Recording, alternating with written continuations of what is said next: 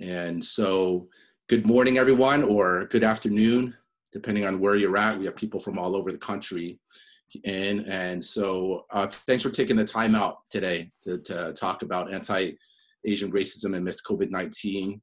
And I mentioned it before, but everyone's muted and everyone's video off just so we have a focused time. And we'll depending on how the question and answer goes, we'll unmute and share video then. But I wanted to start off with just expressing thanks and gratitude that we could just have this time together and have this conversation.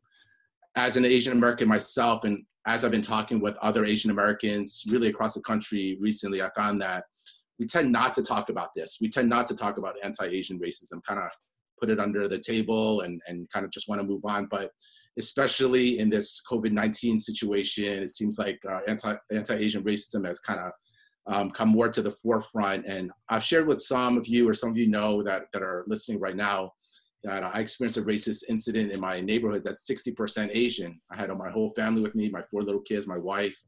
And though it was a really tough situation, but I also felt like the Lord allowed it to happen in a sense, just so that I could be freshly in touch with what's happening and what a lot of Asian Americans across the country are feeling and experiencing. And so this is just a good opportunity for us to talk about it and get more informed. And so we're thankful for this opportunity. And I just wanted to say that I do firmly believe that Jesus in this time does want to heal our country in this regards in terms of racism, anti-Asian racism, but racism in general. And I think that this conversation we're having today is part of it. So one logistical thing before we introduce our speaker today is I just want to mention that if you have a question along the way, if you could post it in the chat feature, and if you post it in the chat feature, then we will be able to, I'll be able to read it, and then I'll be able to read it out later. So if you have a question, post it in the chat feature, and we'll engage it after Daniel Lee's talk. So we're really grateful to have Daniel Lee on today, and I appreciate him so much, especially personally. He's been a mentor to me, and especially in the last couple of years when it comes to Asian American ministry. And so you probably read it already on the registration page, but he's the assistant provost for the Center for Asian American Theology and Ministry, and also the assistant professor of theology and Asian American ministry at Fuller Seminary. And we got a lot of Vineyard folks on this call. And so I just want to mention Daniel has a lot of Vineyard roots. He would say that he grew up on a Vineyard worship, and he was actually a Vineyard worship leader at a Vineyard church plant back in the day. And so that's our little Vineyard connection with Daniel. So really grateful, Daniel, to have this opportunity for you to share. And I've learned a lot from you. And actually, in the opportunities I get in the Vineyard movement to share at seminars and conferences, I share a lot of what Daniel has taught me over the years. So Daniel, go ahead and take it away. And we are looking forward to hearing from you. Thank you, Dennis. Appreciate it. Let me kind of, I'm very happy to be here, and I think interacting with Dennis through the Vineyard and kind of getting connected in that way has been a great pleasure. As Dennis shared, I've actually had some connections, over the years. I kind of consider my spirituality to be formed very significantly by the Vineyard. I would consider myself kind of a charismatic Reformed theologian. So all that I think is due to my Vineyard interaction. Let me kind of here. Let me see here. So we talk about our Asian American Center just a bit. So the Asian American Center has been around, and before that, the initiative. I've been at Fuller for I guess over 12 years now. Actually, I think about all together like 15 years, and I've spent the last 11 years kind of building this Asian American Center. Before that, there wasn't actually like a center for us to kind of focus on Asian American context and ministries. So I'm the direct, I kind of direct the center.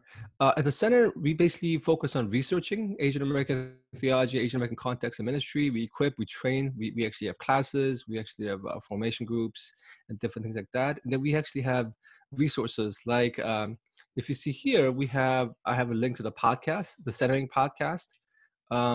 This is going on for 4 seasons, and there's actually other things that we do that we'll upload as well. So check that out. And yeah, I think our goal is to think about what the gospel looks like in the Asian American context. So we have a lot of Asian Americans who partake in our classes, and also we have non-Asian Americans. So for Asian Americans, I think it's basically they get trained to do whatever ministry. There's a lot of people who go through our program who basically want to do Asian, multi-ethnic stuff. They kind of go through it, and then there are other non-Asian Americans who want to learn about Asian American context. Along with many things like heritage and everything else, we also cover race, which is a significant topic. And so I want to start by thinking about who God is, because that's actually the very beginning of everything, right? When we think about this discussion of race, the question is, how does it connect with our theology? How does it connect with who God is? Because if we can't connect it, then it becomes more of like a progressive agenda, right? Progressive kind of stance. So I want to kind of, for some of you might be familiar with this, but I kind of want to just think about who God is and how that connects to this discussion. Thinking about it, our God is the God of the covenant. So when we say God is the God of the covenant, we're talking about our God as the God of Abraham, Isaac, and Jacob. God is not like an abstract idea, but he actually enters time, space, and interacts with particular people, seeing where people are. So whether it be Abraham, whether it be Moses, interacting in an Egyptian context, or whether it be Daniel in the Babylonian context, or Esther within Persian context, there's a particular covenant that God has, and God interacts in history, right? And this is actually what you see all throughout. God deals particularly with people. So when God's interacting with Moses, there's actually a particular call and a particular way that Moses has to be faithful. So you can't like interchange how God interacts with Moses, with Esther or Mary or Daniel or whoever, because there's a particular thing that God's doing and we're supposed to. And they, in their context, is supposed to attend to God and what God says. God is God of creation. And of course, God affirms this as the God of incarnation and resurrection, right? God enters creation. And in that sense, it affirms that our bodies matter, our particular bodies matter. God enters creation as a Jewish man, right? Particularly Jewish man, which connects with covenant and also creation. So there's a particular sense in which our creation matters. Even in heaven, it's not like all our bodies will become generic. We don't become generically human, but particularly human. And it's gonna come in as an important aspect of theology when we talk about why racism matters and what happens matters, right? And also God is God of the kingdom. When we talk about Jesus being Lord, now I think this sense has really gotten lost over time. But when we say Jesus is Lord, it's a political idea, because back then, who is Lord? Caesar is Lord, right? So people knew when they were proclaiming that Jesus was Lord, it was actually a controversial political statement. Now, it doesn't mean that the gospel is politically reduced down to politics, but that it actually had ramifications for everything, right? Every aspect of life, political as well. So we want to kind of keep this in mind as we think about anti-Asian racism, right? So because if God wasn't like this, if God was just a generic spiritual idea that we kind of just interact with, and history didn't matter, then what happens to us in this particular time wouldn't really matter to God. It'd be like, well, you can actually apply it, but fundamentally, it's not something God cares about. Whereas when we read scripture, we see the fact that God is a God who actually enters and interacts with people in a particular situation and time. Now, talking about anti-Asian racism, I think one of the things that we want to kind of look at this, how we understand this idea of anti-Asian racism, is to think about the broader context. So we're going to talk about history, we're going to talk about racialized identity, and why Asian American racism ends up kind of sometimes being ignored. So we'll kind of go through that one by one. Obviously, in terms of processing anti-Asian racism, I mean, there are so many resources out there now. I mean, like, I think every other day I see like a podcast and I see different things, presentations, webinars on this thing. What I'm going to do is try to connect this to the theological aspect of it, and then go deeper into why this is happening and why often we, as Asian Americans, a lot of times we don't really know how to talk about racism, right? So I mean, there are main things like, how to stay safe and how to process our anger, but understanding things at a deeper level is what we're trying to do. To begin with, it's anti-Asian racism and not anti-Chinese racism, right? I mean, there are people who are like, well, why don't we just call it Chinese virus? So I'm like, well, in some sense, you're like, it's like Chinese food. This is where it comes from. I'm like, well, look, the reason why that's actually really fraught is because of how race functions in America and how those labels function socially, right? That you can be like, well, this is what I mean individually, but that when you say label things in that particular way, it does something within society, and that's because our world is a very racialized world, and this is actually, it's kind of American history, right? Specifically too, that from the very beginnings of American, U.S., we have race coming in and it being a factor. Now it stays hidden for a good chunk of it, right? Good chunk of history. And except for the Black experience, it kind of becomes, it's something that we don't talk about, but everybody in the US is racialized. And what that means is racialized in this way. It's not talking about your ethnic heritage, it's talking about what you look like, right? Sociologists talk about phenotype, the features you have. And the features you have determine how people interact with you. And because people interact with you in a certain way, you think of yourself that way too. So, I'm Korean American, but in a lot of contexts, I'm just Asian American. It doesn't really matter, what I think I am. It's basically how people interact with us. And there's a particular Asian American history as well. In this racialized identity, one of the key things is the fact that Asian Americans often get stuck between a black and white binary. Right, so it's like, are you white enough, or are you black? So for some Asian Americans who are like brown, right, they kind of get closer to like the to black, and then the other people who are lighter skinned, who basically are more economically well off, they end up becoming more white, right? But because U.S. thinks about so much of U.S. history is framed in a black and white way, Asian Americans have no space.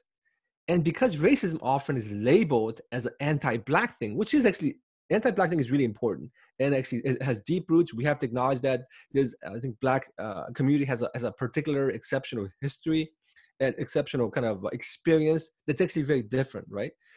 But if that's how you see the whole world, then Asian American racism ends up being not really racism, and that's one of the reasons why. And this is something that all of us kind of internalize, because so much of our history is told this way, in a black and white way. So in understanding anti-Asian racism, if you don't understand history, it almost sounds like, like reverse racism, like, oh, there's anti-Asian racism, or it's like, it almost sounds like, anti-white racism. Is that really racism? That's actually how people think about it and talk about it.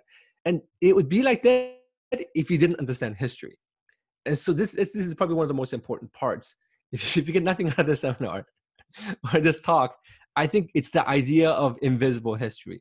Unlike Black history, Asian American history, and we have like over 150 years of Asian American history, that remains largely hidden, right? People just don't know about it. It's not included in our primary or secondary education. It just hasn't been included. So when Asian Americans think about themselves, they don't actually understand their broader history. They only think about their own family. It's all like in their own church or community. This is probably one of the most important reasons, right? The first reason is black and white binary, because things are talked about, anything race or anything racism is talked about in a black and white way. So if you're Asian American, you get lost in the middle, and you yourself don't know how to enter the discussion. So when something happens to you, like, I don't understand what to do with this thing. But the second thing is Asian American history is just erased altogether. It's invisible. I mean, it doesn't matter if you're college educated. I've had most of my students at Fuller that take Asian American classes, they know more about Black history than Asian American history. They don't know anything unless they've gone to Asian American studies. They literally know nothing about their history except they're like their own family. But because of that, when they think about anti-Asian racism, they think it's purely something that's happened like oh, something very subtle. Oh, somebody called me, some racial things, but it's not that big of a deal. It's because people don't understand the long history of what this looks like. So when those incidences happen, it's an expression of something that has deeper roots, right? I mean, the first anti-immigrant law was the Chinese Exclusion Act, right? Or the only concentration camp, well, before we have the ones we have right now. I mean, that it was a Japanese incarceration, right, during World War II. So, and of course, it's happening now with undocumented. So, if you don't understand this history, we think, oh, we actually have no history. It's everybody who's come recently. And this is probably one of the most important things. First thing is a black and white binary. Second thing is a history in terms of how we understand these things, and how we understand our contemporary situation in light of history. There's a great documentary. If you don't know about it, you should, because it's actually all over Facebook, and it's a PBS documentary called Asian American. You can still stream it, I think, this month. It's a 5-hour series. Great way to kind of ramp up on Asian American history super fast, right? So just watch 5 hours of it, and you'll understand, just some of the basics of Asian American history. Because Asian American history and Asian American studies isn't part of our education, we don't know how to talk about our experiences, and we can't really see it. Like if it happens, you're like, is it a thing?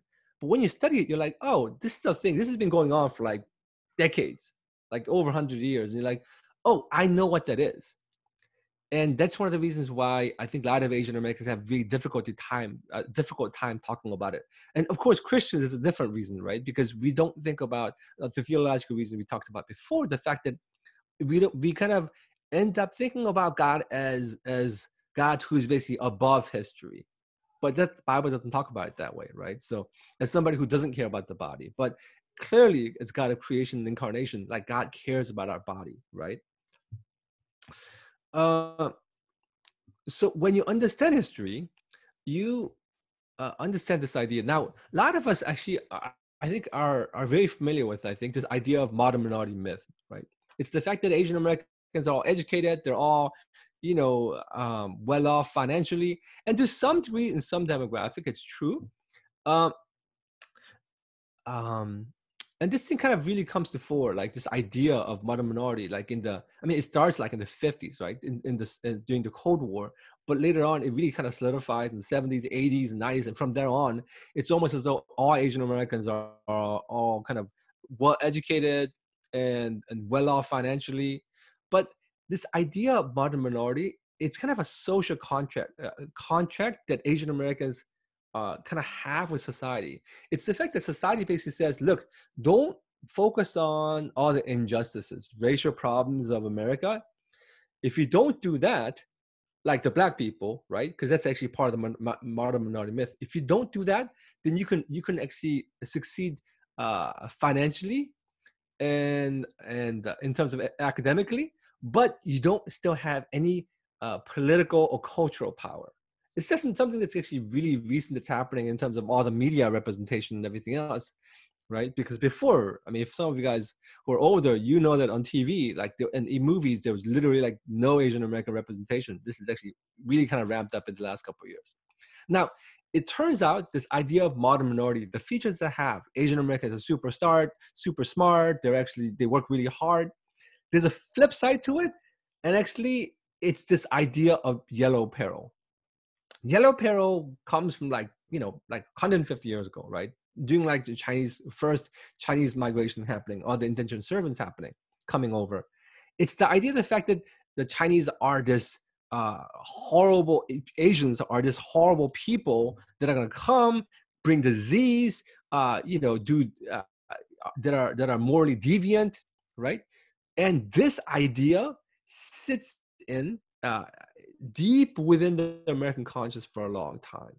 What's weird is that one of the features of yellow peril comes out in this fictional character called Fu Manchu. If you do research on Fu Manchu is considered like one of the main expressions of yellow peril. But Fu Manchu, get this, like this is actually like some of the characters of Fu Manchu is that it's Dr. Fu Manchu. He's super well educated. He speaks multiple languages. He has multiple PhDs, and he's very evil and wants to take over the world, right? It turns out that scholars have said yellow peril and modern minority are not like opposites, but they're actually connected in a kind of a circle, right? So if you go toward modern minority so much, you'll end up with yellow peril. It's not like they're actually totally opposite. And that's basically why in different situations, yellow peril will come up random times. Like, a Chinese scientist a couple of years ago was accused of espionage. I mean, just because he was too smart, too educated, he must be doing something wrong, right? This is actually, so you understand this modern minority yellow peril when you understand Asian American history. If you don't have that history, it's incomprehensible. You have no words to describe it. You have no words to kind of articulate what's happening. You're like, oh, this is weird. People are ignorant. That's all you can say. People are ignorant. So therefore, if they're just smart, then they'll understand that I'm not like that, right? It actually this racism has deep, deep roots. And it goes on for like over, like I said, 150 years. So with that in mind, people who understand this history, they're the ones who are in solidarity for racial justice. There was a campus, one of the campus ministries where they have a huge Asian American, I think it was one of the biggest student groups on campus is an Asian American campus ministry, right?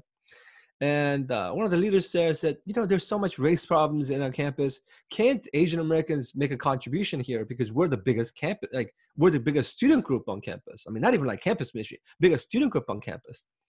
And I said, well, you can make a difference if you actually knew who you were, right? If you have no history, you have no understanding of yourself, how would you actually make sense of what's happening? How would you enter into discussions about justice or Black Lives Matter or what's happening in other places if you don't understand your situation? Now, for people who talk about being allies or people who are allies in solidarity for marginalized people, they always talk about allies should know who they are.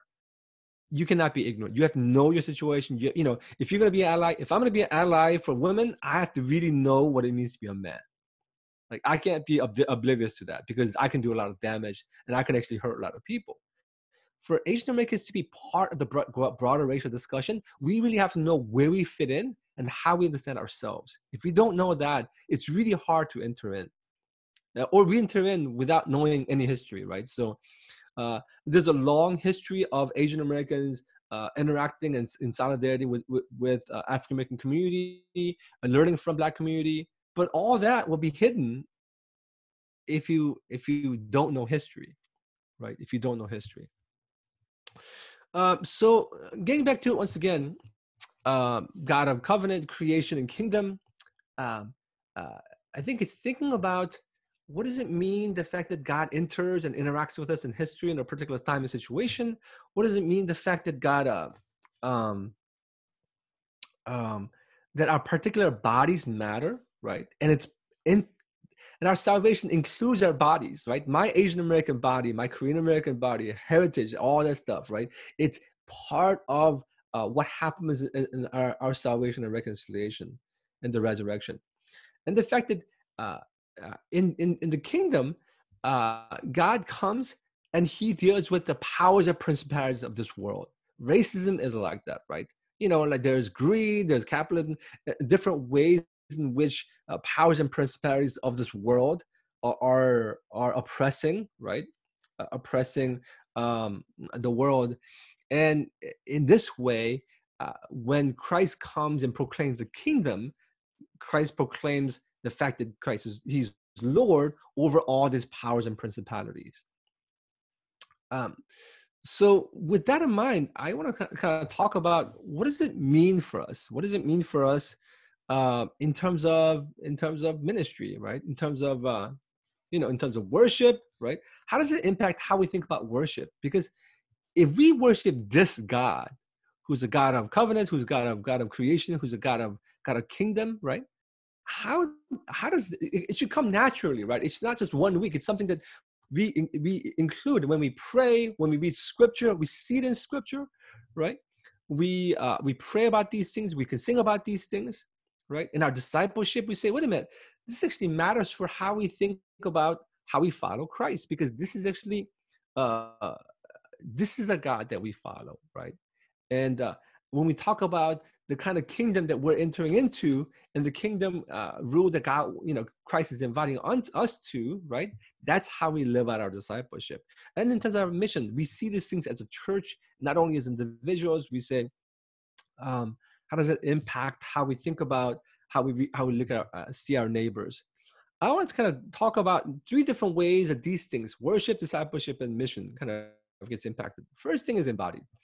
Our worship, discipleship, and mission should be really embodied and in context, which basically means this: it can't be just over spiritualized. I think a lot of times people think about, well, what does it really matter? Because we're going to go to heaven, right?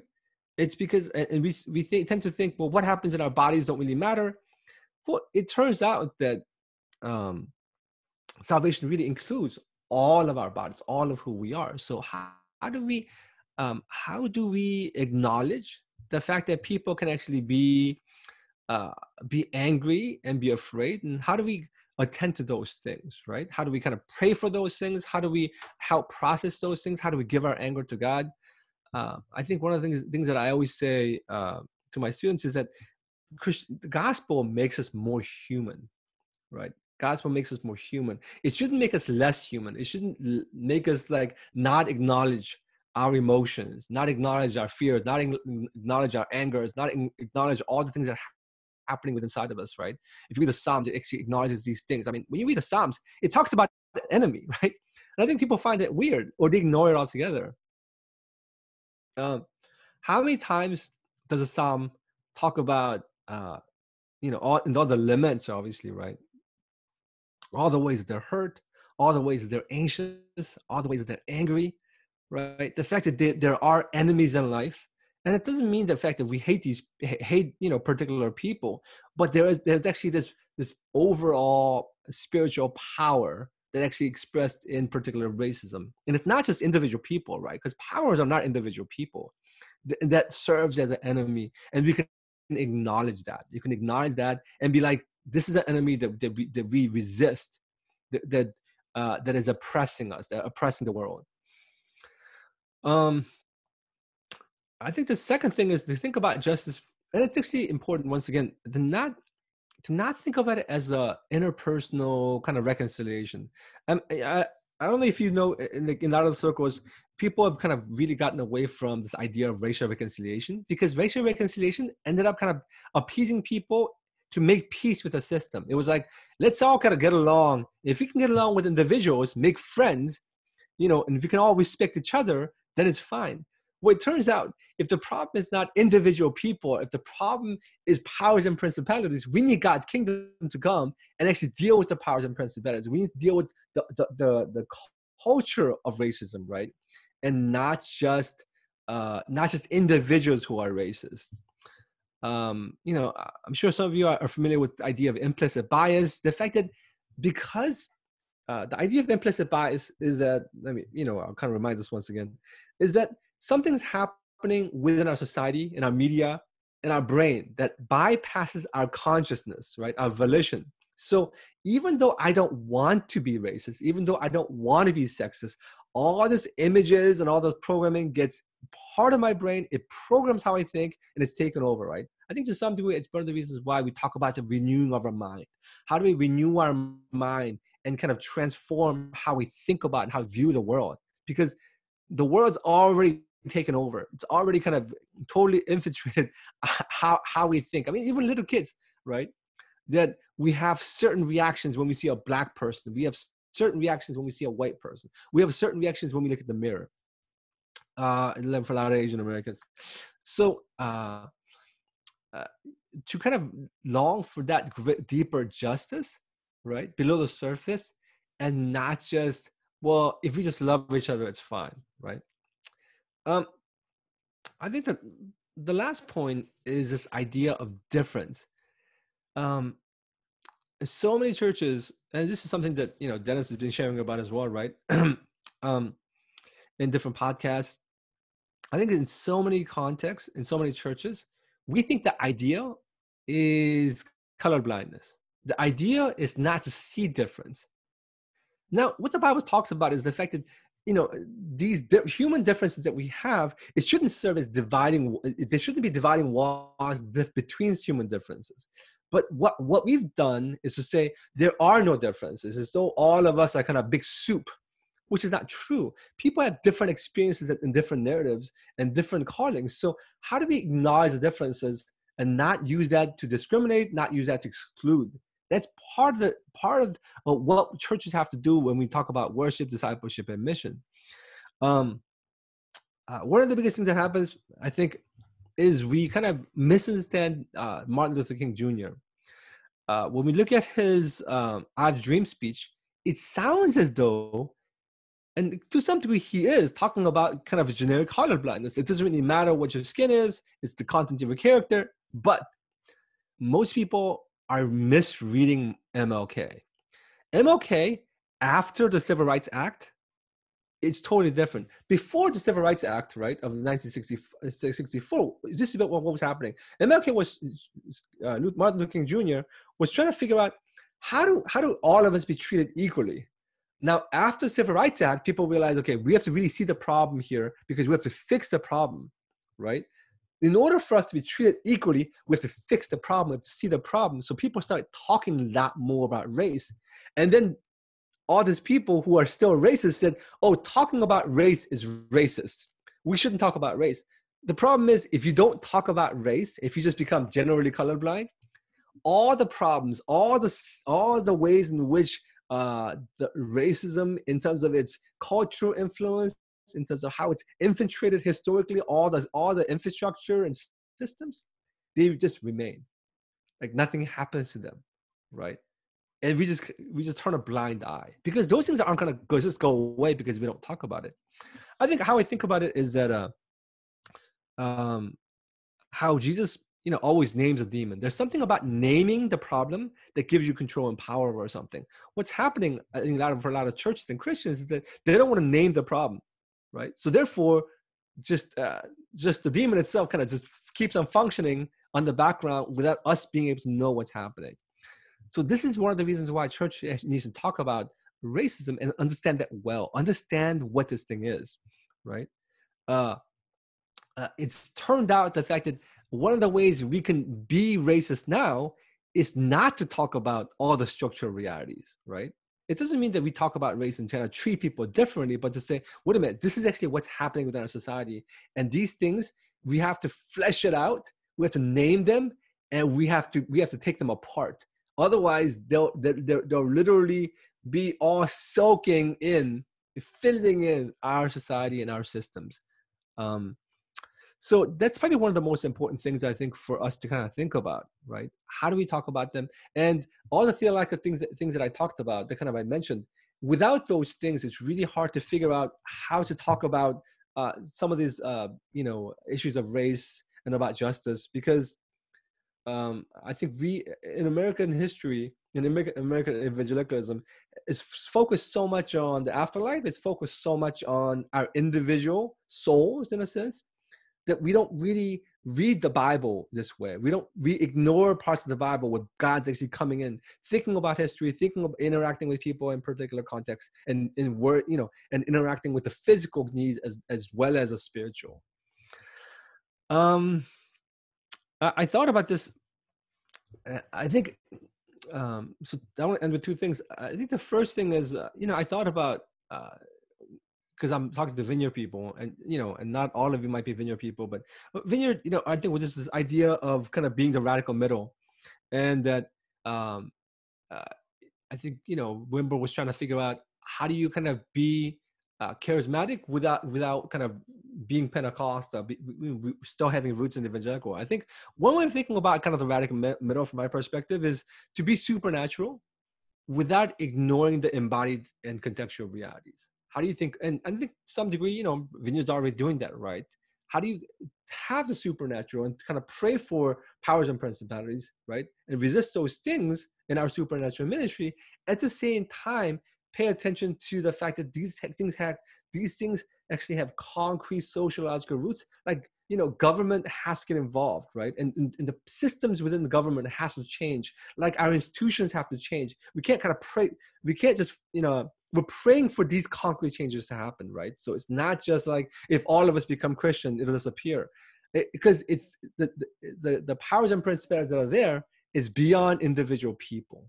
So that's second to last thing. And the last thing is, I think a lot of people, when they learn about this, even when they learn about Asian American history, even when you watch the documentary Asian Americans, people get angry. And some Christians are like, well, I think it's very disturbing that people get angry. And I'm like, well, I mean, if you see injustice, you should get angry. Like, you should be like, oh, the question is, what do you do with your anger? And the fact that in the end, in our anger, there's a limit to our anger, because ultimately, God's the judge. God's the one that brings justice. It's not like we can, of our human efforts, just bring it about. So I tell my students in general, like, you have to keep on going through the anger so that you can kind of be faithful and be a leader in terms of how to bring about change. But you can't bypass anger, because there's just so much injustice, and historically as well, that the roots of injustice go so deep. So there's a lot that I covered here, and hopefully, I'm trying to kind of bring all this stuff together so you can kind of, when you talk about it in ministry, or when you kind of interact with people, you kind of have all the theological roots as well. So at this time, you can kind of go into more of the Q&A. Let me stop sharing so we can kind of, wait a minute, what happened to you? There you go. All right, so just a reminder to post any questions in the chat, and we'll get to them. There is one question from Carolyn and Elizabeth so far. They have the same question. So it says, Carolyn wrote, I'm surprised to hear that racial reconciliation has become problematic when it was recently taught as the better alternative to colorblindness. Can you expand on that? So Daniel, do you want to chime in on that? And then maybe I can as well. Yeah, this is a really, really important point. Racial reconciliation sits upon kind of a idea of multiculturalism, right? Racial reconciliation basically said this, and multiculturalism says this as well, right? It basically says everybody's kind of on an equal playing ground, and they have differences, so we should kind of get along, right? So, people said, why don't black and white people get along? Why don't different people get along, right? Well, it's kind of hard to get along when one person is shooting the other person, and this is actually a broader historical structural problem, right? So people in the last, I think, how many years, people have said, wait a minute, it's not racial reconciliation. It's not talking about people getting along with each other, because the problem is not just people. The problem is what's happening in our society. The problem is it's like it lasts for hundreds of years, and it's literally infiltrated all of our educational system. It's infiltrated all of our political system. It's infiltrated all of our media. So people getting along is just tip of the iceberg. That's basically why people said, look, it's basically making people kind of blind to the bigger problem. And that's one of the reasons why people don't use reconciliation. People who do this kind of work don't talk about racial reconciliation. They talk about racial justice and said, how do we bring about kind of a kingdom justice, which is actually very different than just people getting along and making friends with other people. Even if I may have black friends and white friends, it's not going to solve the problem, because the problem is so much deeper within our society and deep in the world. And that's basically why we have to call that out. We have to name that thing. Daniel, would you agree with this, that when we're talking about color blindness, it's harder for people of color to navigate with the perspective of color blindness, but it has tended to be that it's the white community that's pressing for color blindness, because they're not navigating the everyday challenges of the color and how the color of their skin and their ethnicity, they have to integrate that into their everyday life. And so it's people of color that are really pressing for that piece. Would you agree with that? Yeah. I mean, there's a term, a lot of people, like white supremacy, right? like KKKs, the white supremacists, they think white people are better than other people, right? And I think I would say, like a lot of average Americans, and definitely Christians, they're like, this is terrible. I mean, I don't think I'm better. But there's this whole other idea that people realize is happening. It's called white normativity. It's like, well, like, for example, when you in your mind think about what's an average Christian, I mean, average like American, you might think of like a white person. That's white normativity. Like it's like a default mode, right? So when we talk about color blindness, it actually ends up being, well, why don't we just be normal? And that normal ends up being white normal. And this idea goes so deeply entrenched in our systems that everything is set for this way. And see, people who study white normativity talk about even how medical system, that the dosage of medication, right? The dosage of medication is set for a white male of certain height. That's why for some people it doesn't work or it's too much. And when I learned about this, I was like, oh yeah, because people are different. How do we all have 2 pills of this thing? That's really odd, because it's set for a particular norm. And for some people, I mean, some of the things it might not matter as much, but other things it matters a lot. It actually does a lot of damage. For example, if you call yourself multi-ethnic and diverse, but everything's set in a way that's actually kind of white normative, well, this is just what we do. Then, like, I see you just like I see myself or whatever. If a white person says that, they're basically erasing all of my particular experiences and saying, those are like some side things. It's not like a basic human thing that I can connect with. That's basically why colorblindness makes everything white normative and emphasizes that even more, which basically aggravates the injustice. So you're absolutely right, Dennis. Awesome. Hey, remember to post any questions that you have in the chat, but I'm going to go ahead and ask a question while we're waiting for others to come in. So, Daniel, many of us are processing the whole situation with Ahmaud Arbery. And I wonder if you have any comments when it comes to anti-Asian racism and how that connects in with racism in general, or maybe specifically anti-Black racism. Where do you see the connect of those? This is a great question. The 2 things. People who've actually understood, like, Japanese American community. This is kind of example. Japanese American community who, they lived through, like, being incarcerated. They were like jailed, put in concentration camps, right? During World War II. Japanese Americans who basically embraced that and said, look, this is a great injustice. We're going to fight this thing. They actually ended up being one of the greatest supporters for Muslim Americans during after September 11th, right? They realized, wait a minute, this can't happen to somebody else. So they took up the idea of injustice and kind of took it on, right? There are a lot of Japanese Americans who said, you know what? That was so painful. We're going to erase that. We're going to be as white as possible so nobody bothers us. For those people, they didn't care about justice. Like, they're like, okay, Muslims, you should try to be American as well, right? Maybe you'll be Christian or whatever.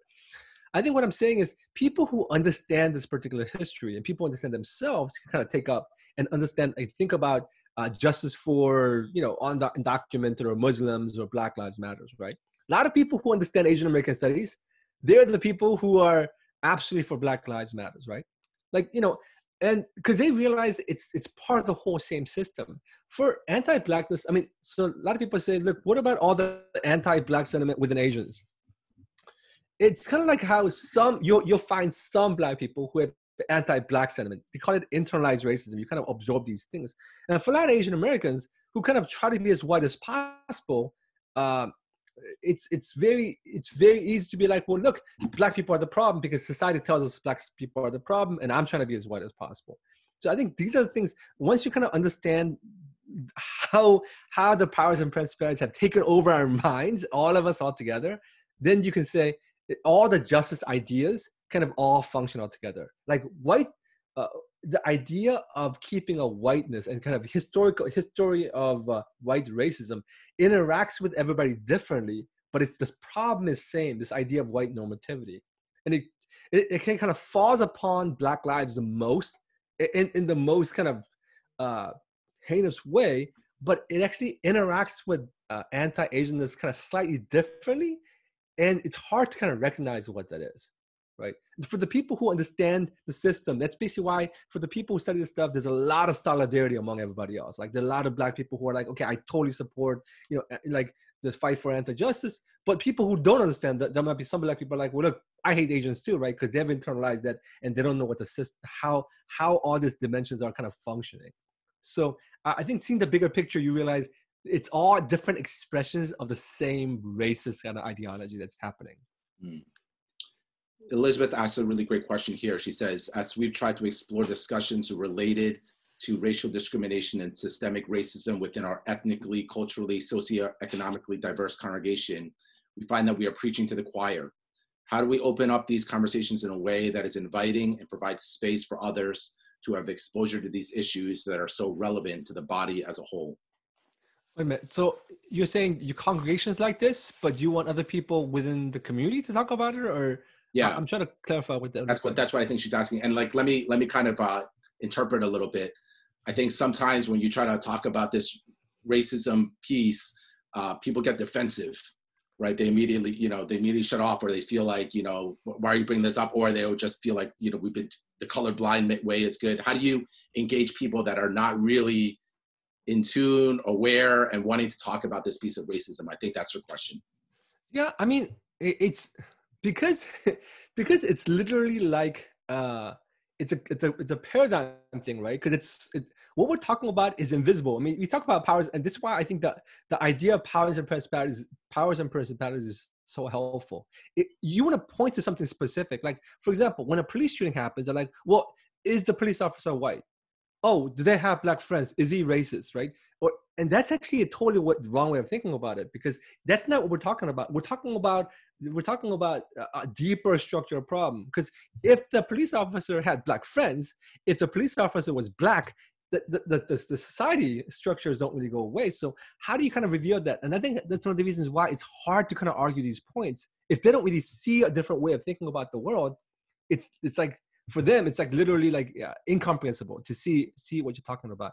I would say, whenever I talk about this thing, I say like it's not personal. Like I'm not talking about you, like, oh, you're this person, like you're male, so therefore you must be sexist. No, I always say as a male, I'm like I'm probably already guilty because it's in society and I've internalized so much of it, right? But it's not blaming myself for this thing, because that's not really helpful, right?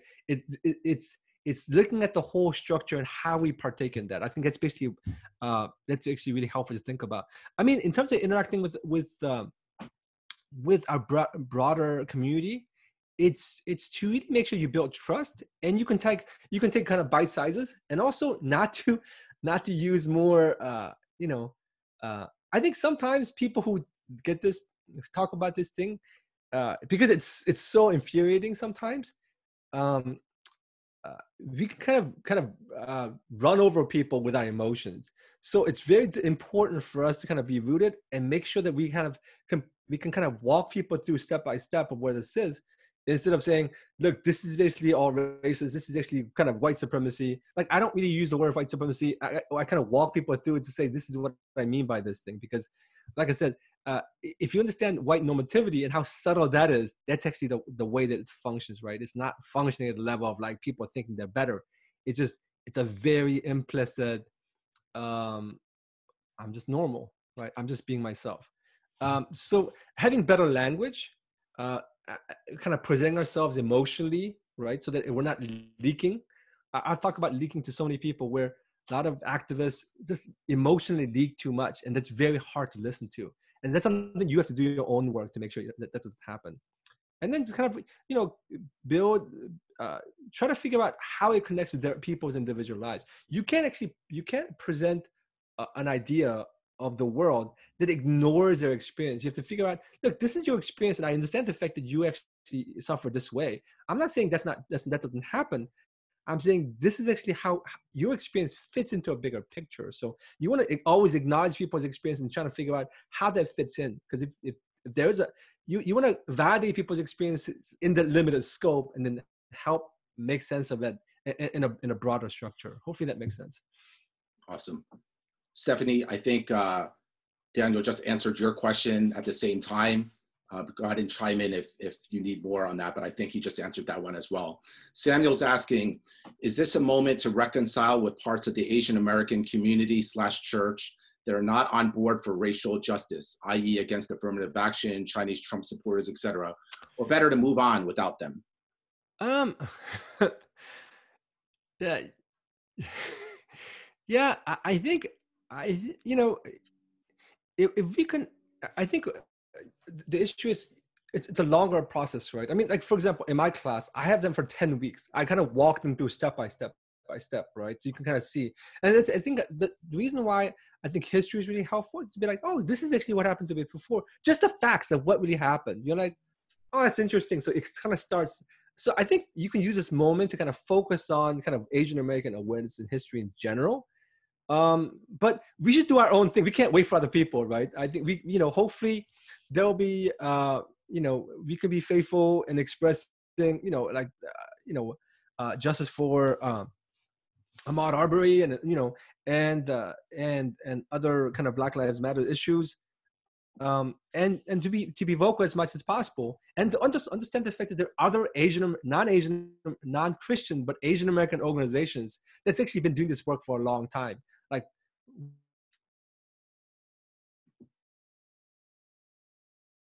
American movement and Asian American resistance have been going on for 50 years. So learning about that as well. I think this is the moment to learn about history and raise the awareness for everybody. This is a moment to speak up for people who understand and really keep on beating solidarity. This is a moment to kind of really speak to and help people understand more of broader issues about structural racism, right? Because people think, some of the people are ignoring it because they think, once again, this is just an isolated incident. And I'm like, well, it is and it's not, right? There's a longer, deeper roots to what's happening, and we want to understand that. So, yeah, how do you kind of understand that? How do you navigate these things well? And once again, how do we present ourselves well? Because it's very difficult to do when, it can be very infuriating just in terms of navigating these things when people literally refuse to see what's happening. And I think that's a spiritual thing as well. I mean, people are literally refusing to see reality. And it's happening at multiple levels. I think that's a spiritual fight. We got to really pray for as well. That prayer and praying for God's kingdom and the activist work, I think it really integrates well together. We need to really pray for that. It's that kind of radical middle that I think that we really need. Carolyn, I think, asked a great question. And just for context, Carolyn is white. And she asked this question: how do I be a part of the racial justice movement without being a quote unquote white savior? Yeah. One of the most important things is to learn who you are really well, right? And I would say, I mean, like, for example, like there are a lot of Asian Americans who are like, oh, like they think they're the first one. They don't know anything about Asian American history. Like, hey, there's something wrong with Asian American people. We're all oblivious. We're all anti-Black. Well, I mean, anti-Blackness is in the Asian American culture, but I mean, Asian American communities, but they don't understand any of Asian American history, community, activism, and they think they're the first ones. That's very, very dangerous. I think for a lot, if you understand even the history, right, and multiple histories of how whiteness played. I mean, there's a great book called History of White People, right, by Princeton historian. It's not as contemporary, but it's a great book. I mean, there's so many books out there right now. Waking Up, I think, Wide Awake. There's so many books about that. So I think navigating that really well, I think is the first part. I mean, if I were you, I would have like a small library of what it means to be white. And not about being Black. I think a lot of people think, well, I'm going to learn about Black people. I'm like, that's fine, but you have to learn about yourself and how you played a role. I mean, it's just in terms of structurally. That's actually going to really kind of help you to understand how to navigate this. And there are a lot of Christian books out there. There's a lot of course, non-Christian books out there. They're all really helpful to think about and to know how you can navigate this thing. Like White Fragility is a great book. I mean, if you don't want to read the book, her whole video is on YouTube, so you can watch that, and she just breaks it down so brilliantly. So it's really, really helpful to kind of understand those dynamics, and then you can avoid some of the pitfalls. Awesome. We can probably take one or two more questions if you want to post it. But while we wait, Daniel, I have one for you. The modern minority kind of stereotype. I think the PBS documentary kind of touched on this, but Do you see that kind of stigma and stereotype kind of helping or kind of fostering the tension with the other ethnic groups? As people see Asians as a model minority, that kind of puts a wedge between the Asians and other groups. Right. That's literally how it was used, right? When we say modern minority, not like the other minority, right? So the whole idea of modern minority is that, look, these people can work hard and make it through. So why are these other people complaining? I mean, that's literally how it started, right? So it's fundamentally a wedge. It's at its basic roots, right? You can pull yourself by the bootstraps, whereas Black people can't. But so it's an excuse. Modern minority is an excuse not to do anything about racial justice. That's basically what it is. So when Asian Americans kind of oblivious and say, "Well, look, we're fine. Like, you're not understanding what's happening." And actually, if you study there's a book called "The Myth of Modern Minority" by. We talk about one of my biggest examples of kind of Asian Americans experiencing racism is that it's very subtle and it's very toxic, but it's actually it's in the water. We absorb it. And Asian Americans can't even label it. But, there'll be random suicides. Like, some of the suicide rates of Asian Americans is really, really high. It's because it's still racism, but we don't know what's going on because it's not in your face and it's still killing people, right? So this is where understanding those dynamics are really, really helpful. And that wedge idea is so, so fundamental. I think for people who understand the Asian American experience, stay very close to the Black experience as well and learn a lot from them. And that side of there is super, super important. Otherwise, you really, it's whether it be colonization or racism, it's always been divide and conquer. How you divide and conquer, and how do you separate and how do you kind of let the minority people fight amongst each other while the power systems kind of remain in place. And that's just another way that kind of the enemy kind of ends up leaving its powers and principalities to rule without actually changing anything. Good.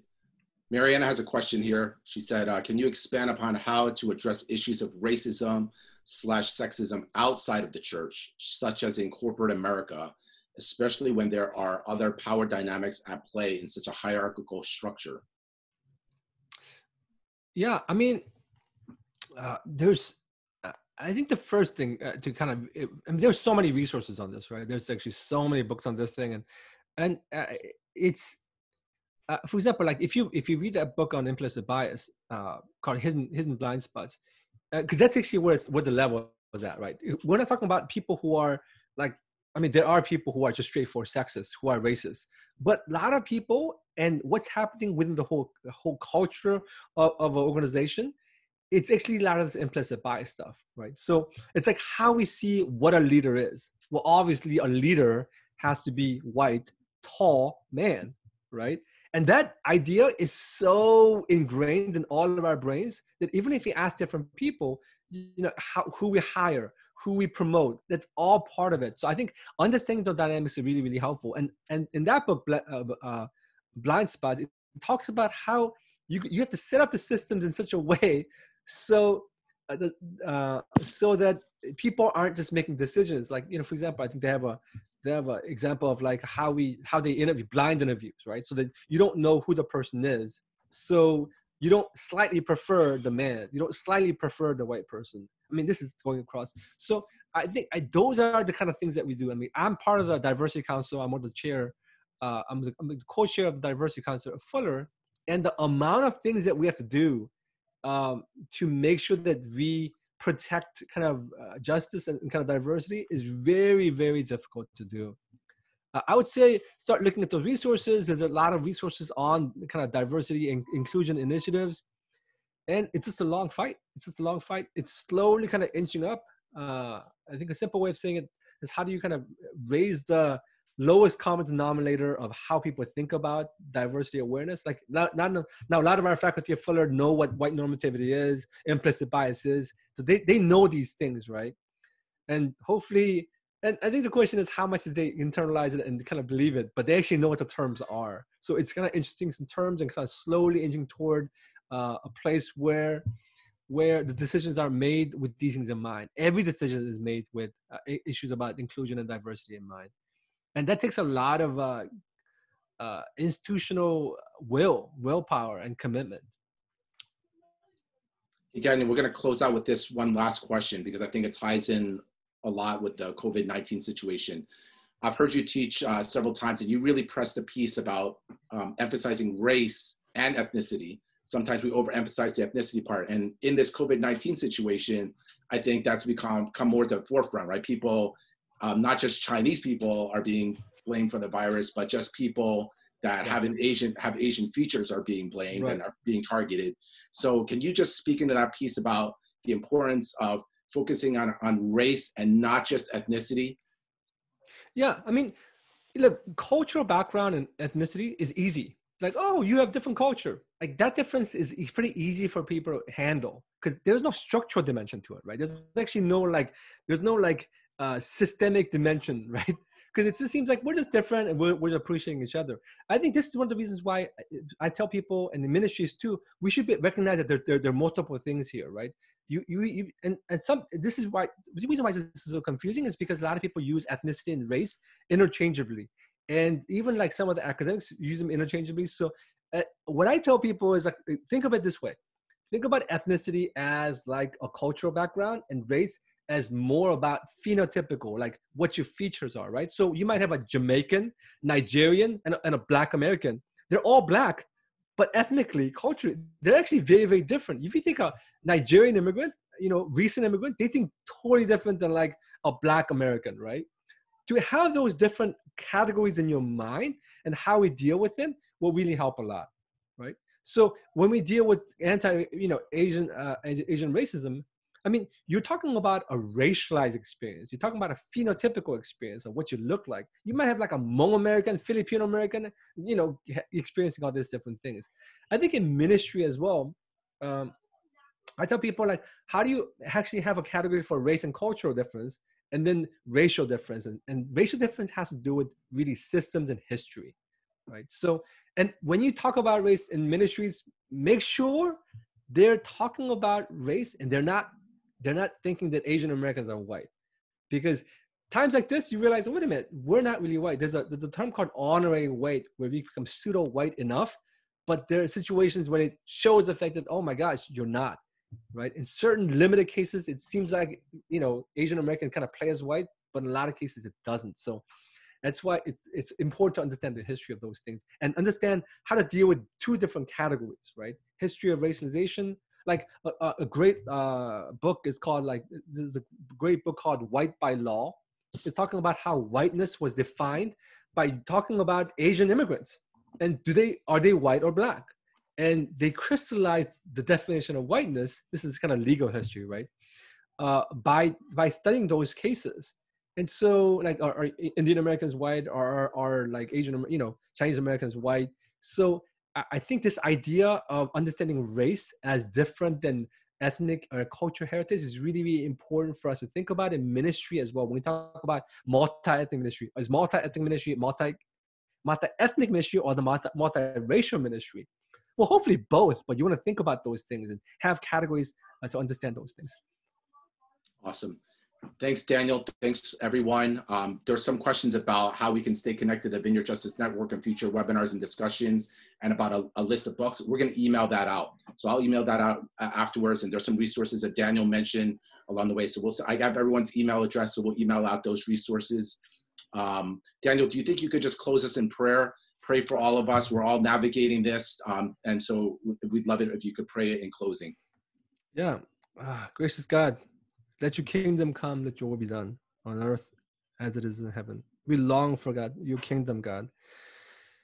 And we realize that even as you call us to prophetic acts of faithfulness, we know that you are the ultimate arbiter. You are the one where we look to for justice, for peace, for true shalom.